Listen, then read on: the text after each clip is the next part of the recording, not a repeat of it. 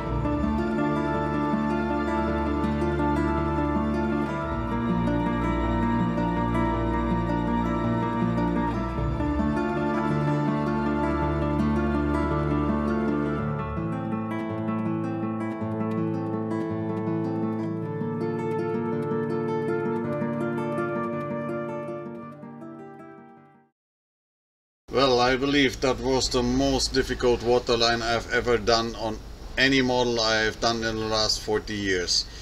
Because of these rivets and sheets, it was very difficult to draw a straight line with the waterline marker, because the pencil was always jumping over these rivets, and so that was very difficult. And the next thing was masking the waterline. So you can imagine I have a lot of bleeding and fogging under the masking tape, which needs to be attended. But it's not the worst case scenario, because as I said, I will do a lot of weathering on this model. So in the next part we will do a lot of shading on this hull, and also, maybe, not sure yet, some rust effects. I also have to attend the rudder, which is not finished yet. So as said, the next part will be again about painting and effects. Up to then, stay tuned and see you there.